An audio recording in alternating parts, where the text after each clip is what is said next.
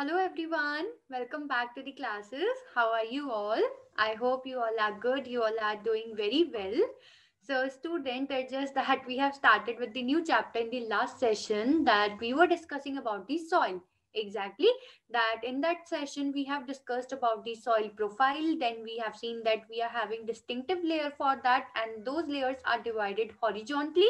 That's why we are calling it as horizon A, horizon B, horizon C. Then we have seen that what is the humus, weathering, and then we have talked about soil erosion, that what is the soil erosion and what are the effects of the soil erosion and how can we prevent that. Exactly, we have discussed all such things.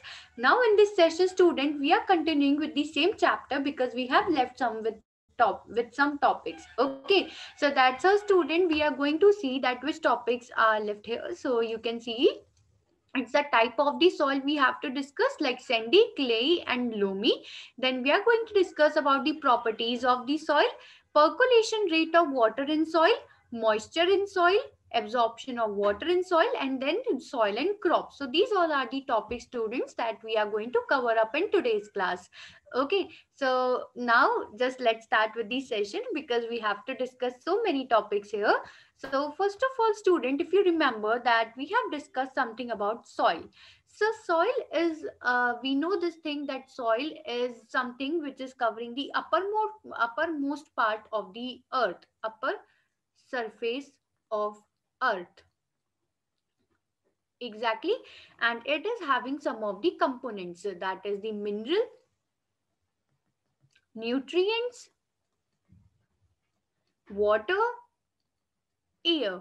Now student, these all are the components which is present in the soil. Now on the basis of this component student, that we have find it out that the soil is of four types, that is the sandy, silt, clay and it's like loamy soil. So we have to see that these four types of the soils are there and depending upon the type, like the components they are having. Okay, so because of the presence of the components or the presence of the amount of these components present in different soil student, we have seen that the soil has been divided into four categories, that is the sandy soil, slit soil and the clay soil, loamy soil. So you can see some of the picture here. So all of these four soil students having some different texture, and why they are having different texture, so we'll see that because of this, because they, that is the reason behind that, so we'll see that thing. Okay, so now we are going to discuss first of all about the sandy soil. So you can see students, sandy soil means that which is having a sand like structure. Sand like structure students, you can see that we are having the particles, that you can see that the particles are having air in them. That means students, whenever you can see that the sand is there and when you add that sand into the water, so what we'll see that it gets sediments at the bottom of the water. So the soil which we are having the texture of the sand, that we called as the sandy soil.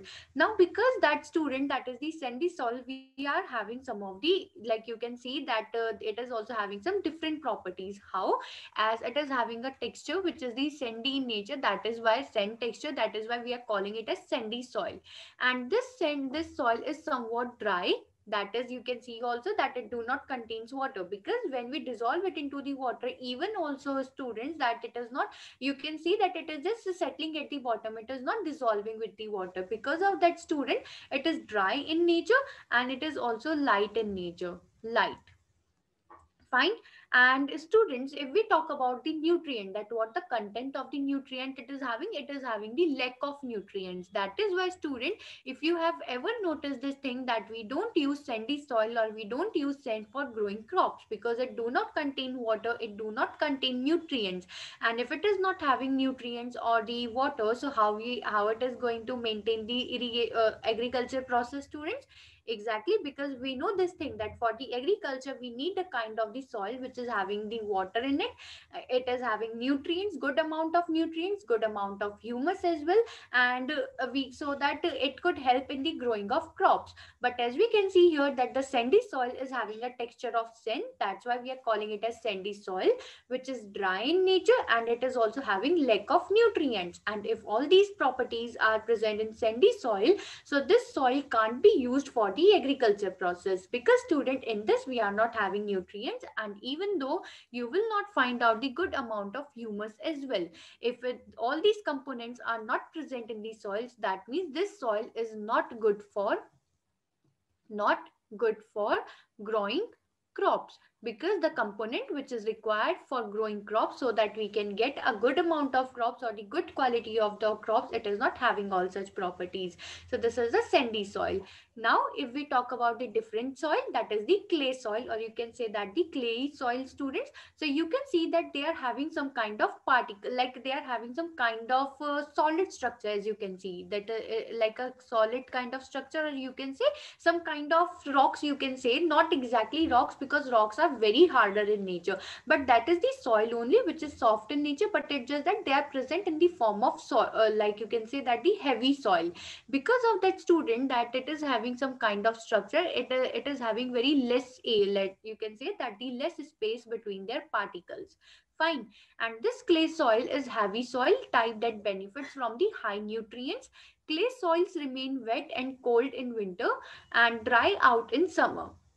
So that's the case about the clay soil, students. And even though that they are not, you can see that when the particles are, you can say that the particles of the soil are very close to each other, that they are forming some kind of solid structure. So that means they are having very less space between the particle. Because of that, student, they are not well aerated. That means the amount of air in it is not proper, but it is having a good amount of, it is having a good amount of nutrient, and as well as the humerus, and not humus. Okay. Then if we see that it is like it can contain or it can remain wet, that means, student, it is having a good amount of absorption of water as well. Absorption of water. So this is the clay soil, students. That means it can also helpful for the growth of the plants, because it is having a good amount of nutrients and humus. It is having a good property that it can absorb water. So because of that, student, it can increase that, it can maintain the growth of the plant. So that is the clay soil, student. Because what happened, it is a kind of the heavy soil which is having a high amount of the nutrients and the humus in it, and but the thing is that the particles are close to each other in this case. So that is why they are having less space and they are not well aerated. That means they are not having good amount or the proper amount of air present in it. But because of the good amount of nutrient and humus present in it, they can absorb good amount of water. They promote the growth for the plants. Okay. So that, student, if you compare the clay soil with the sandy soil, so what you can see that the sandy soil is not the type of soil which can absorb good amount of water, because its texture is very, you can see that it is not like that which is going to dissolve or which is getting absorbed, or who is getting the, like you can say that it is not absorbing the water. So that's how, student, that sandy soil is also not having the good amount of nutrients and humus. That is why it is not good for the yielding crop, but the clay soil you can use for that purpose. Okay. But it's just that, student, as we know this thing, that for growing crops we require proper amount of water, proper amount of air, proper amount of nutrient and humus. But this clay soil is not well aerated. Because of that, student, it will not help that much growth for the plant. But if we see for the loamy soil, the third type of soil, you can see that it is very wet in nature. Wet in nature, that means it is having a good absorber of water, good absorber of water. And in the loamy soil, student, it is having a good amount, or you can say that it is having a good amount of humus as well, humus and nutrients, and it is also well aerated. Well aerated, that means the amount of air is also good in it. That means loamy soil is made with the balance of the three main type of soil, that is the sand, silt and clay soil. As a general rule, loam soil should consist of equal part of all these three soil types. Because, student, as we can see that in the sand soil, that it is having some other, you can see here that because of its texture, that it is dry in nature as well, and it is but it is having lack of nutrients.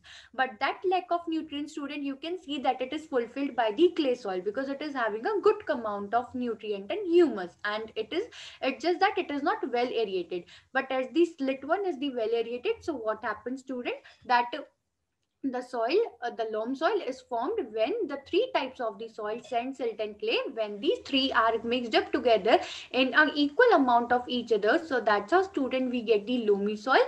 And this loamy soil is a good absorber of water, and it is also having good amount of humus and nutrients, and it is also well aerated. That means, student, this soil can be used for the for the good growth of the plants, because it is having all of those properties which is required for the growth of the plants.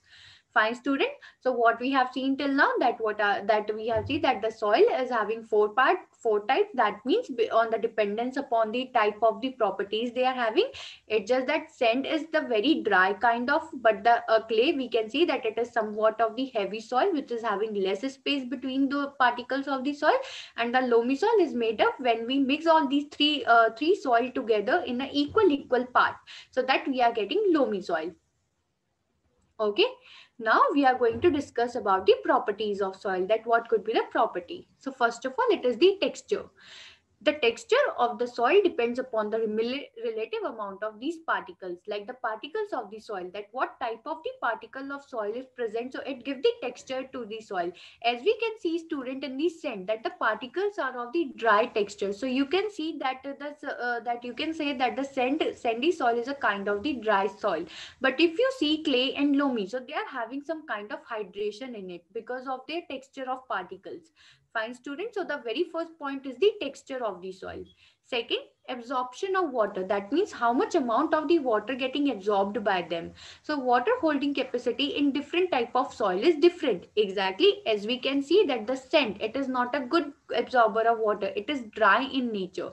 Whereas clay can absorb the water, but the loamy is the one which is a very good absorber of water. That means it can hold water very well. So the absorption of the water, student, so it depends upon the type of the soil which we are having, and that is how that they are holding the different amount of the water. Fine. Now moisture.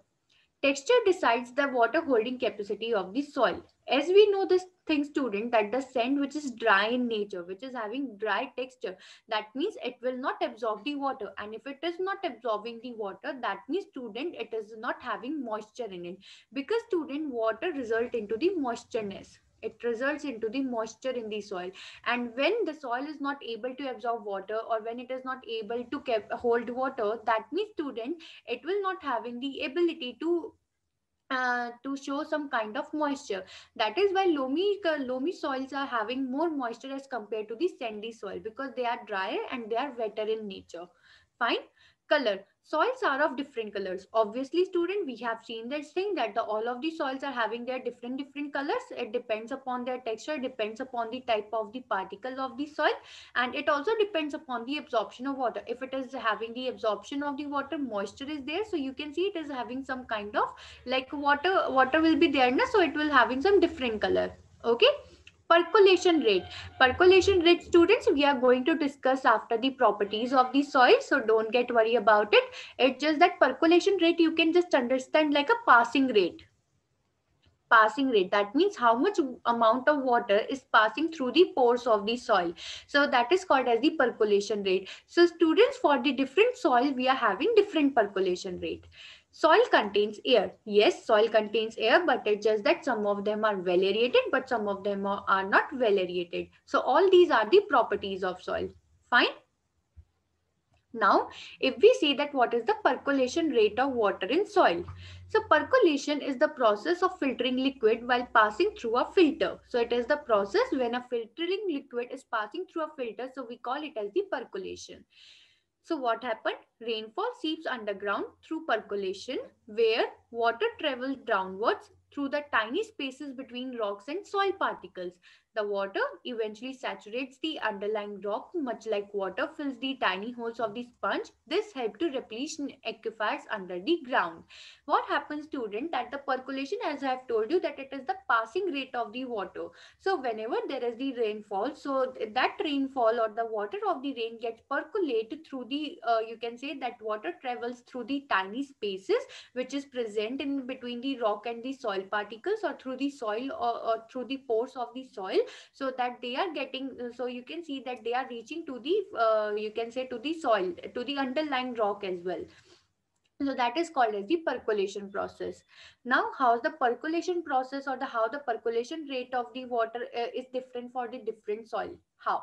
See, students, as you can see here, that the more amount of water is present here, more amount of water, that means the percolation rate will be high. That means more amount of water is getting absorbed through the soil, and that water is passing from the pores of the soil to the you can say to the near to the underlying rock.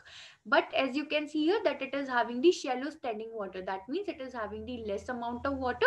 Because of that, the percolation is also low, because percolation is what, that means the passing of the water through the pores or through the space between the rocks and the soil particles. But when the water is less, so how the percolation rate will be high? Exactly, because percolation is something that the amount of the water getting passed through it. When the water is less, so the percolation is also less. No standing water saturated, so you can see percolation is zero, because you can see, student, when there is a very less amount of water, so how the water is getting passed through the spaces, that is how it is zero. So that means, student, that the percolation rate depends upon the amount of the water present there. If it is having more amount of the water, so the percolation rate will be high, and if the water is less, so the percolation rate will be low. So percolation rate of soil is used to determine the absorption rate of the soil. That means how much the soil, you can say that how much of water is getting absorbed by the soil. That means if the percolation is high, that means absorption of water is high. Percolation, that means passing of water is more. That means absorption of water is more.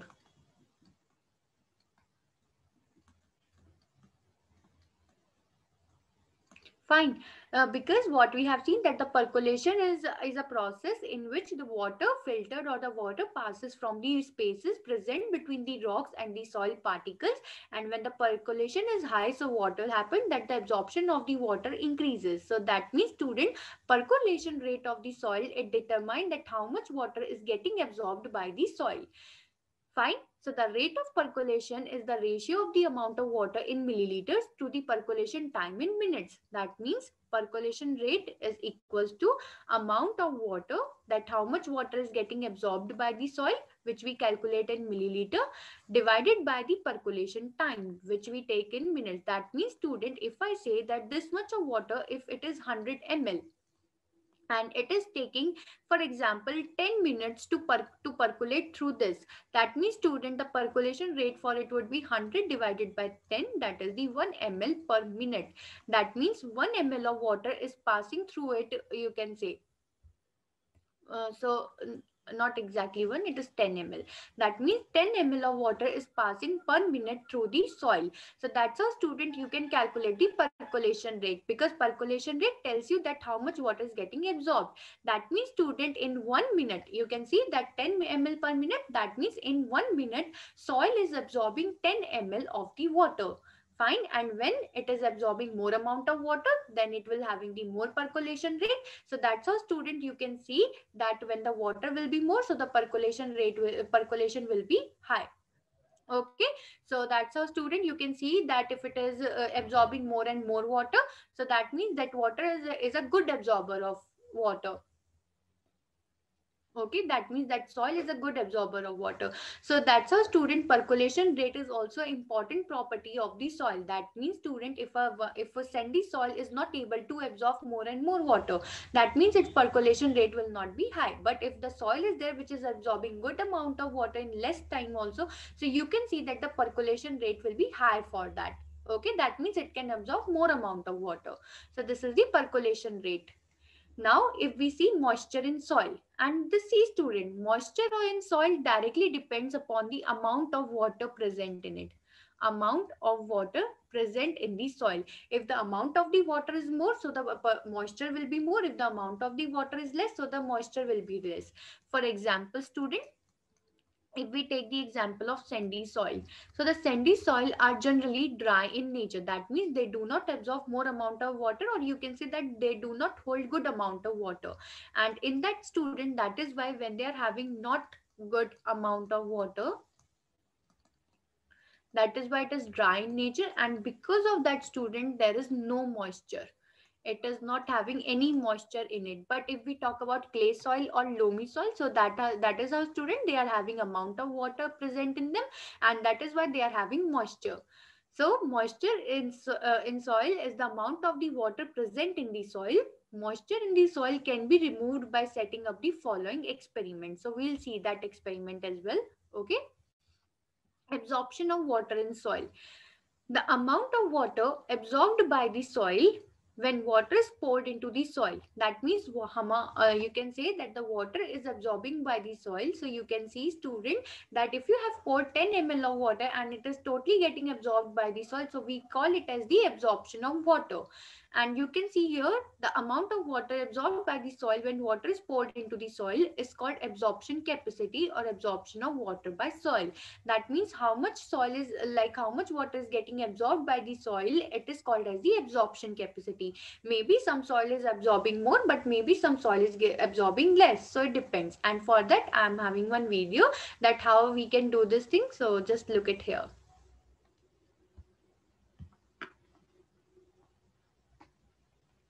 Experiment: absorption of water by soil. Take a beaker, funnel, filter paper, few samples of soil, and a dropper. First take a filter paper, fold it and place it in a funnel. Place the funnel in a beaker. Fill the funnel with 50 grams of soil.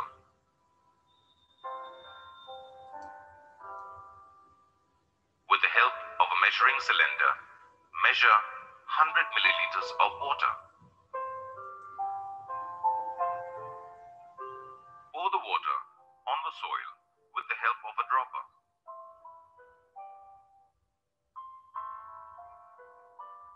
Pour the water in such a way that it spreads over the entire surface of soil.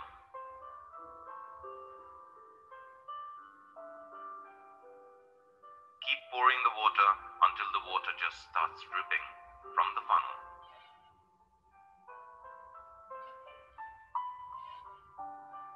Now measure the quantity of water left in the flask.